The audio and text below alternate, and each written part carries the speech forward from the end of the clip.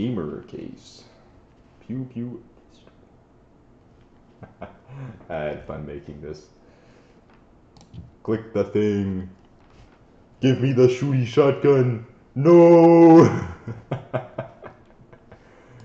Come on, give me the thing! The funny thing is I actually programmed the odds to be the same as CSGO's, and it's killing me here. This is brutal reality. I have gotten the secret sniper a few times. I have not gotten the knife. I have gotten the op. But I keep getting the fucking blue. Oh, the knife! Oh! No! No! How could this have happened? We were so close. We gotta keep gambling.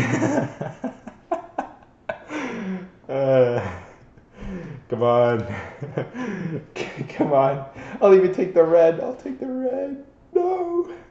I was so close. I was so close to the sniper.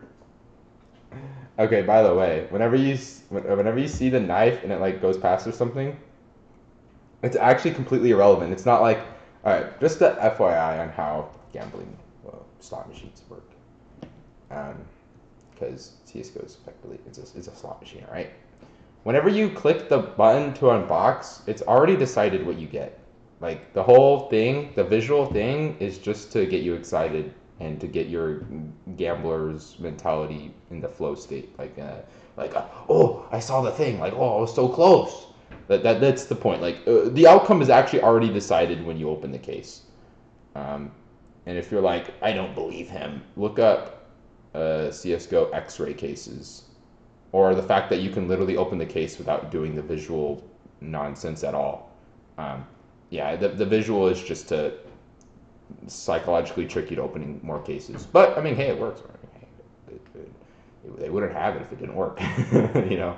So it is cool to be like, oh, I'm so close. And I code mine the same way. It's not actually based off the wheel. Because legally, like, you know, and it's not like a, oh, well, is it, like, what's it called? Is it like easier to do it that way than to do it by the wheel? Like, you know, is it just up to the developer to implement it one way or another? Actually, by the gaming rules, you have to legally generate the outcome like immediately at the beginning.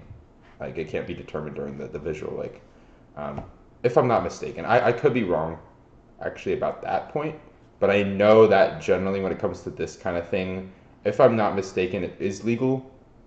And if it's not, that they all do this anyways, that the outcome is generated the second you put the money in and click go. Like the second you click the spin button or whatever, it is outcomes decided. And it's the same way with my code that I wrote here. The way it works is you're like, wait a minute, then how do you get it to land on the thing you got? Well, that's, you know, I'm a good coder, right? So how did I do that? What I do is I put the item that you got, right? So what happens is you click the thing, and whenever you click the spin, it will simulate, okay, so you see these item displays, right? These item displays, I think there should be 15 of them, because that's the number that I set here in the item display for the case opener, right? And it's just, what it does is it simulates 15 of these case openings every time you do a spin. So you do a spin, it'll simulate 15 other spins and just give the result of that spin and set each one of the images, each one of the items to that. And then on your spin that you actually did, what it'll do is whenever, like I have it so it'll just spin at a fixed speed for 3 seconds. And then after those 3 seconds are over, it will place the item you did get at the furthest to the right. So if you've seen the scene here, because there are more items, but I'm just doing the UI mask. The last item will be set to the item that you actually won, and then I have code that will, you know, this is technically 0 on the x-axis, and this is like whatever, some, you know, positive number on the x-axis, and what it does is it will, what's it called? My brain cells. As this item, the item you got, gets closer to it, the speed of the machine goes slower to make it so it always lands on the one that you got. And you're like, wait a minute, how do you make it so it doesn't land exactly in the middle of it? So what I do is the actual spot where it's decided to land um, is the center of it, right? And then I get the what's it called, half the width, and I calculate a random value between negative of half the width and positive of half the width, and then add that to it to create an offset so the bar can end anywhere within the range. It's forced to land. It generates a value within the range of the width of the item, right? And then the bar is forced to land at that width by becoming slower the closer it is to it. And then you're like, wait a minute, wouldn't it never reach zero? And yeah, you're right, it doesn't reach zero. I guess maybe I was either lazy about it, but it doesn't really matter because you can't tell. And the visual thing, it doesn't really matter that much because it's not decided by where the line lands. The line, wherever, like if it's like bugged, for example, in the line, like magically the code happens, like I have no idea, right? Magically the line actually lands like right next to the sliver of the other one, and it visually looks like I messed it up visually, and the size of it's not actually proper. It would still give you the actual item that was generated at the beginning, right? It's not like, oh, it glitched out, and then it reads the one that it landed on. It doesn't read the one it landed on at all. It doesn't affect it, right?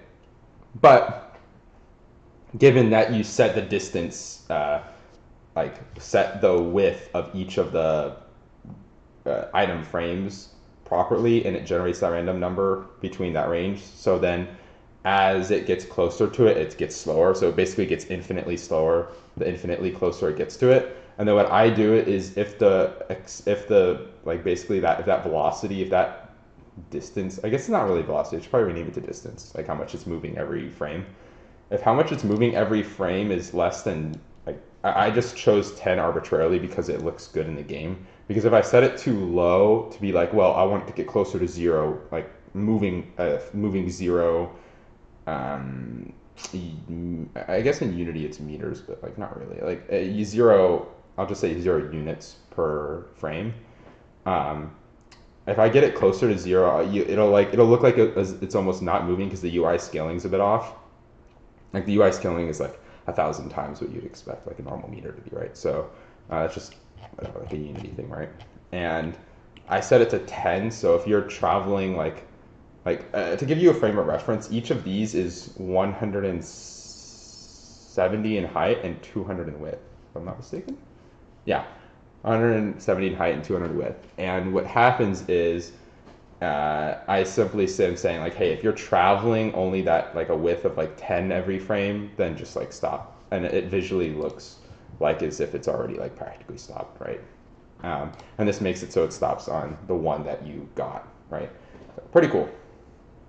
Pretty cool. And it's kind of addictive, even though it's not actually giving me anything. I could just imagine the actual game of CSGO where these values where the value of the item is actually the real value of an actual item that you can paid money for. It just enhances the gambling experience even more when it's actually when you're actually gaming, when you're actually spending real money and getting real money out of it. That's usually less than what you put in, but that's just the math. But pretty cool. Hope you enjoyed. Hope you learned something about slot machines.